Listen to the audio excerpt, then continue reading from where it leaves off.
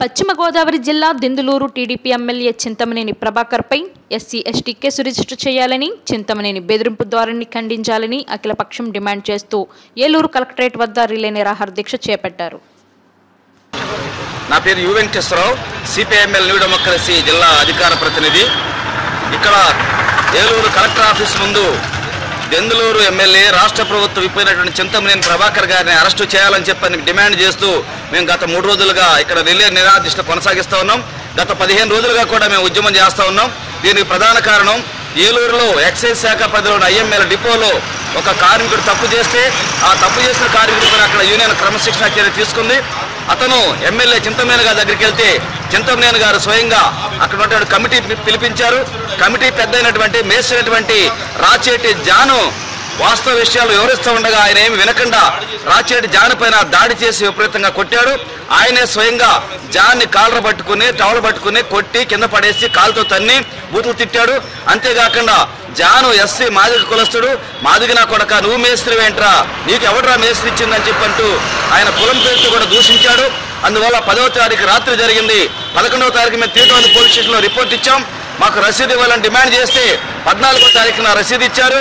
మేము అతని మీద కేసు రిజిస్టర్ చేయాలని చెప్పని గత 10 రోజులుగా పోరాడుతూ ఉంటే మొన్న సాయంత్రం అతని పైన ఎస్సీ ఎస్టీ అట్రాసిటీ యాక్ట్ కింద కేసు రిజిస్టర్ చేశారు. అందువల్ల కేసు రిజిస్టర్ చేసి కూడా 48 గంటలు అవుతూ ఉంది. వెంటనే చింతమనేని ప్రభాకర్ని అరెస్టు చేయాలని మేము డిమాండ్ చేస్తూ ఉన్నాం. ఎందుకంటే ఆయనే ప్రథమ ముద్దాయి. ఎఫ్ఐఆర్లో కూడా ఏ1 ముద్దాయిగా చింతమనేని ప్రభాకర్ని ఎఫ్ఐఆర్లో చేర్చారు. కాబట్టి పోలీసు అధికారులు మేనమేషాలు లెక్క పెట్టకుండా, ఎమ్మెల్యే అనేది కూడా చూడకుండా, ఎమ్మెల్యే అయినా ప్రైమ్ మినిస్టర్ అయినా చట్టానికి రాజ్యాంగానికి బద్దులై ఉండాల్సిన అవసరం ఉంది. అందువల్ల చట్ట ప్రకారం చింతమనేని ప్రభాకర్ని అరెస్టు చేయాలని డిమాండ్ చేస్తూ ఉన్నాం. అరెస్టు చేయకపోతే కనుక మా ఆందోళన ఉధృతం చేస్తాం. అవసరమైతే ఎస్పీ గారి ఆఫీసు ముందు కూడా బైఠాయించడానికి కూడా మేము సిద్ధమనే విషయాన్ని కూడా తెలియజేస్తూ అధికారులు స్పందించాలి. రాష్ట్ర ముఖ్యమంత్రి స్పందించి ఇతని మీద ఖచ్చితంగా చర్య తీసుకోవాలని చెప్పని మేము డిమాండ్ చేస్తూ ఉన్నాం. లేని పక్షంలో అఖిల పక్షం ఆధ్వర్యంలో ఈ ఉద్యమం కొనసాగుతున్న విషయాన్ని స్పష్టం చేస్తూ ఉన్నాం. నా పేరు రాసిద్ జాన్ అండి. ఏపీటీసీఎల్ ఐఎంఎల్ డిపో ఏలూరులో ఉన్న బ్రాంచ్ గోడౌన్కి ఉంటామేసిగా ఉన్నాను. మా పనిలో క్రమశిక్షణ ఏరిగా ఒక అతను దొంగతనం చేశాడు. ఆ కారణం చేత మేము కొంతకాలం బయట పెడితే అతను బావగారు ఈశ్వరరావు కలిపి ఎమ్మెల్యే గారికి రమ్మన్నారని చెప్పి నేతల రవి తీసుకెళ్ళిన తర్వాత నేను పిలిస్తే 10వ తారీఖున రాత్రి నా మీద దాడి చేశారు. నేను చెప్తుండగా అతను నా కొడక నువ్వేంట్రా మేసుకుంటావేంట్రా, నేను చెప్పింది చేయరా, నువ్వు నాకు ఎదురు చెప్తావు అది అని కొట్టి నాకు కింద పడేసి కొట్టి తల్లి చేశాడు. అంతలో వెనకాల ఉన్న గణమేళ్ళు కుక్క ఈశ్వరరావు, కుక్క వెంకటేశ్వరరావు, నేతల రవి వీళ్ళందరూ అభివృద్ధి మీద కొట్టి దాడి చేసి అడిగించి మమ్మల్ని భయభాంతులు చేసి నాకు చంపడానికి కూడా చేశారు. మరి నాకు డిఐజీ గారికి మరి నేను కేసు చూశాను. ఎఫ్ఐఆర్ కట్టారు. ఎఫ్ఐఆర్ 20వ తారీఖు కానీ మాకు 10 రోజులు పెట్టి ఎఫ్ఐఆర్ కట్టడానికి కట్టిన తర్వాత ఆయన అరెస్ట్ చేయాలి.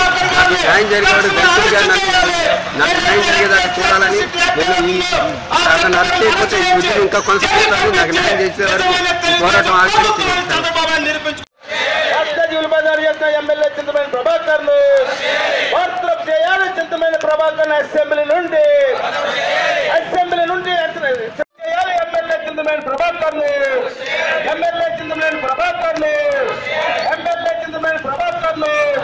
Rowdy MLA Chintamaneni ప్రభాకర్ను Mullah MLA Chintamaneni ప్రభాకర్ను పోరాటం చింతమనేని ప్రభాకర్ను అరెస్ట్ చేసే పోరాటం. టవల్ పట్టుకుని లాగి తుడిచి చెంపల మీద వీపుల మీద విపరీతంగా కొట్టాడు. కాళ్ళతో కూడా కొన్నాడు. ఆయనే స్వయంగా దాడి చేశాడు.